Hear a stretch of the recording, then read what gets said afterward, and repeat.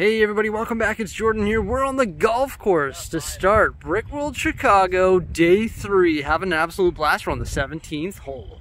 Alright, Brett. If you get a hole in one, it's a gunship on me, buddy. Oh my gosh. Great shot. Now that we finished up at golf, it's time to hit the show. The first thing we have to do is get some coffees for the boys. So the first thing we decided to check out today at Chicago Brickworld 2022 was the Great Ball Contraption. And this was actually a collaborative effort of 40 creators that are obviously really good with mechanical stuff in Lego form. And they made one big Great Ball Contraption. So you can see all the balls going through all these unique builds. It's just fantastic. They let me behind the stanchion there, and we could have a look at the entire thing, and there's just so many unique, spinning items or moving components that sort of work these balls all the way through. And I actually really like the little fence that they built around it too, using like train track or those specialized plates. But you can see there's plant elements, there's different colors, there's diggers, there's more technique than Bricksie can handle, that's for sure.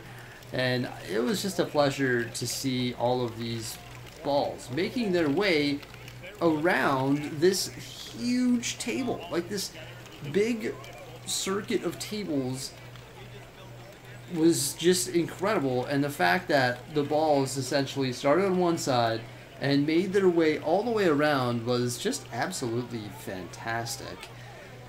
I really don't even know what to say about this stuff. Like, look at this caterpillar right here. That's wild. You know what? It's funny, as I watch this stuff and do a voiceover of it, I actually see, more stuff than what I actually saw there, because I'm seeing it for like the second or the third time. And you saw like a bunch of train track back there. What happened was the balls actually got loaded into a train, and then they drove over here and dumped it in. You'll see that train car coming now. So it's all connected, whether it be by train track or moving components, or look at the brick separator right there, just sort of putting balls on either side. And just like the mechanics and everything behind this just leave me honestly speechless. It is phenomenal.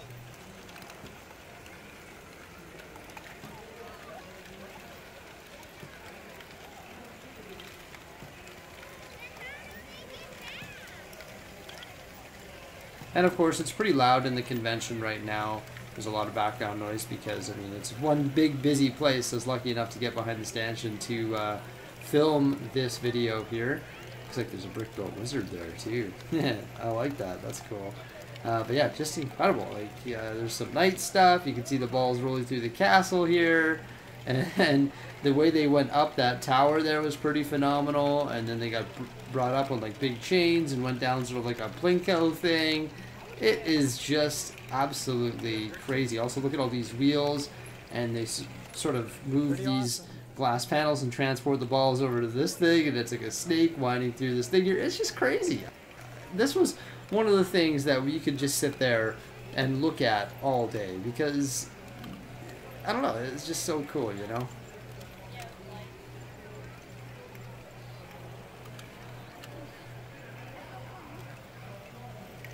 Even on this one here, there was this car that sort of drove around and pushed the balls into the next area there. And then there's like that big wheel that brings them onto the next area.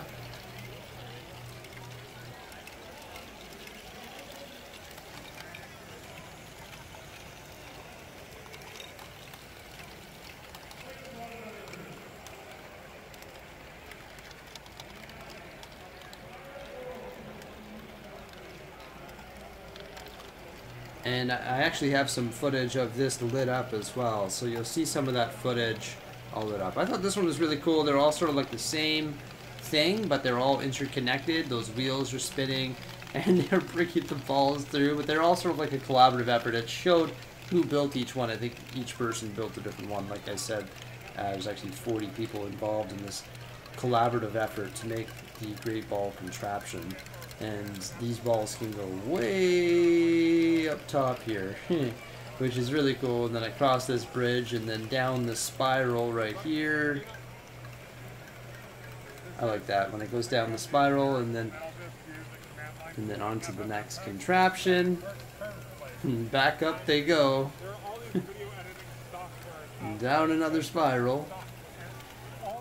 Through the loop too. That was incredible, going through the loop.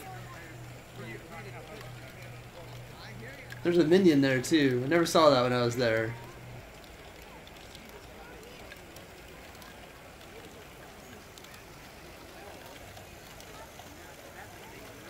I wonder how many soccer balls they have here. This one's neat. It's like a ski lift. That'd actually be a good technique to use for a lift or some sort of ski lift if we wanted to put one in our city.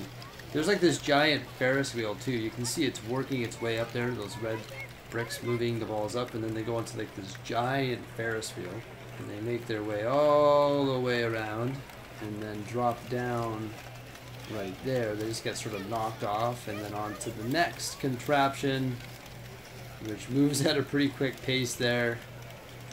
Oh, this one was really cool. So it goes way up to the top, and then it goes down here, and it actually can go one of two ways, like the ball that is, and then makes its way to the next one. Oh, there's a big dump there too. And this sort of slowly brings it up, and then feeds it like that. That's pretty cool. Like the crown usage there to sort of dump those balls is really neat. Using those crowns, and that mechanism is really neat. All the mechanisms are really neat. I love this one here. It shoots it as well. Shoots it up. And there's like a big scoop, and it's sort of scooping it into the next one. Just the timing of everything was just so perfect. Amazing.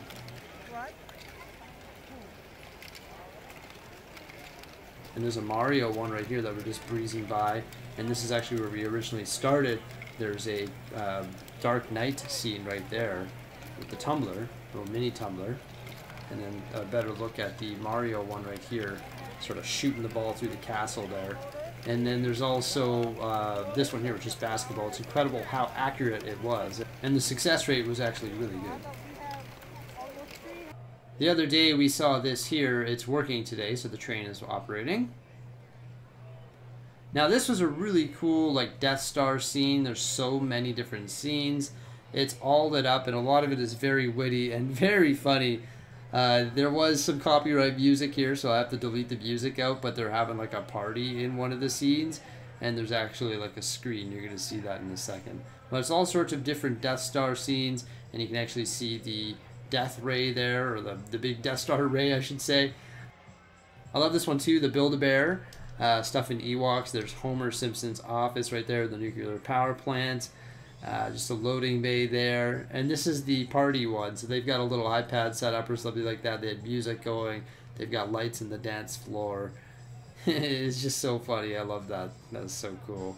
And every single scene was different and had different lighting elements. There's minions.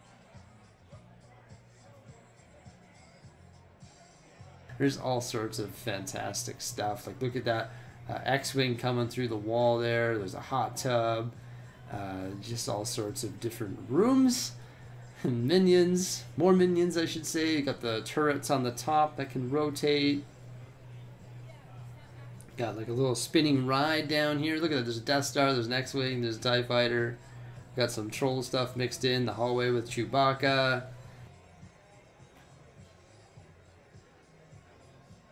And there's the trash compactor. And that was funny. That's like Darth Vader, the creation of Darth Vader. Like a chapel, it looks like. Somebody was getting married there. Wrestling ring. That was Jar Jar in there. A hot dog stand. Just the amount of creativity that went into this. It was a lot of fun. And the Death Star Ray is there. And there's actually... They're putting like the cap on it right there. There's a crane that's holding it.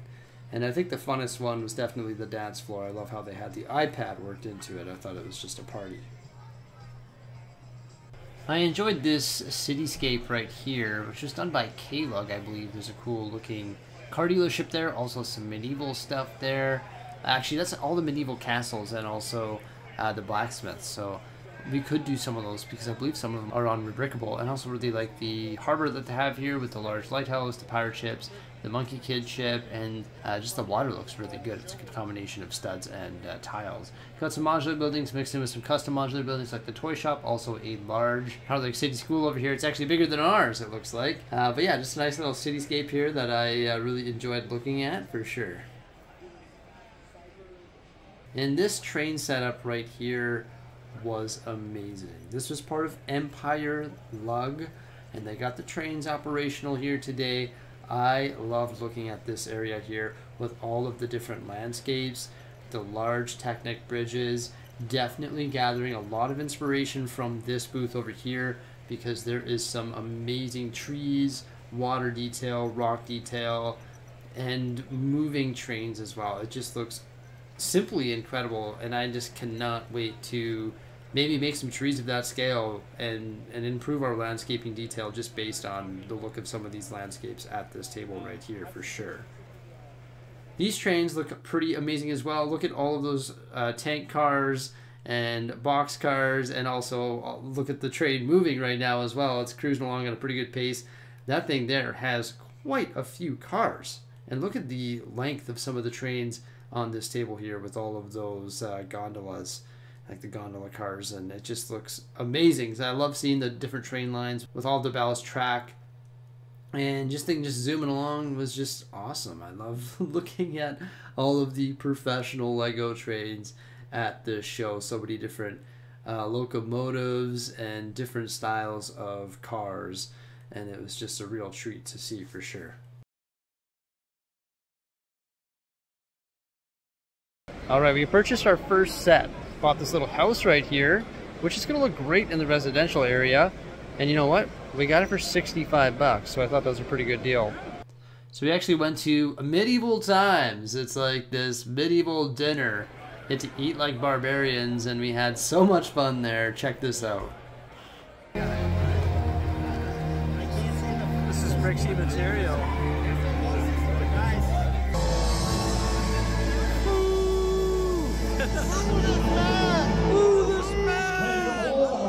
To the setting sun, joyous in victory, for stalwart.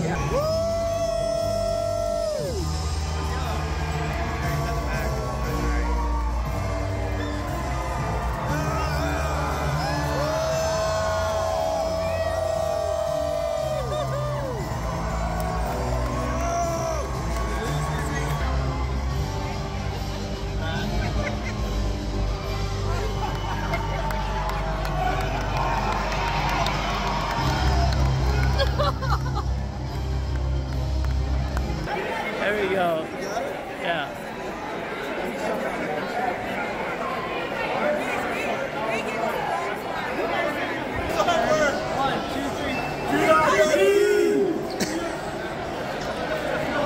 When we got back from Medieval Times, they actually had the lights off in the hall, and of course we were able to go in there and check it all out. So there's some trains zooming around this cityscape right here. There's some modular buildings, and there's some massive skyscrapers as well. This setup was absolutely amazing. We spent quite a bit of time hanging out here, just checking out the amazing lights and the amazing trains, just cruising around. Also, I love the Eiffel Tower there with the different lights. It's fantastic. This was a lot of fun. We spent a lot of time just sitting here checking out this thing. During the night show, there's a lot of cool stuff, including this dumpster right here, the 2020 dumpster fire in the Marvel area. Also, I really got a lot of inspiration from this roller coaster setup right here. It's actually on the harbor. And the Great Ball Contraption that we were looking at earlier had some glow-in-the-dark balls. So they actually swapped out the balls so that they glow in the dark, and there's also a lot of lights in the Great Ball Contraption as well. It wasn't completely lit, and obviously the camera doesn't do a great job of picking up all of the things that you can see at night, even when the lights are on, but it was super cool coming here at night and seeing everything lit up. It really was one of the highlights of the show, especially this Rogue One scene right here with Darth Vader walking through the hallway. Just a fantastic scene from Rogue One that I love. And then we've got the bay right here with the ATSTs all lit up as well. Back to the daytime, look at this Batman style locomotives and also train car. It's got lots of different cool train cars on that one there.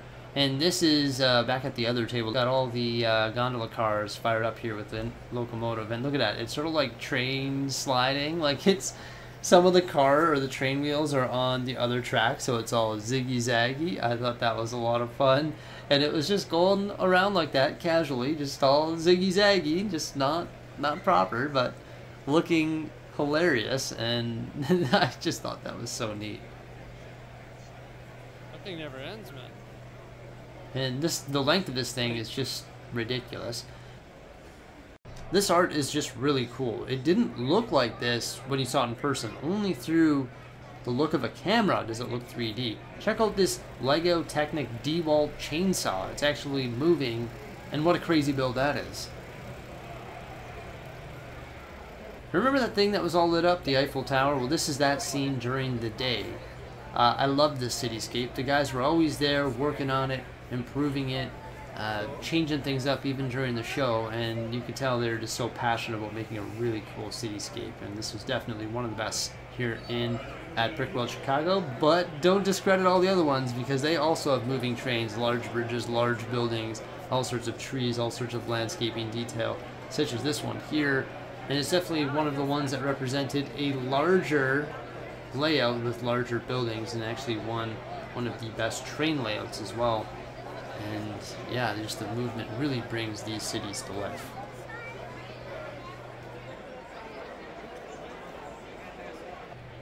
Check out this Boba Fett 3D sort of style art with all the different part usage.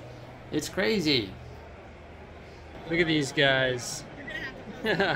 And of course we've got more trains here. I really like the look of this one. They use the nose of an airplane cruising around this trainscape here.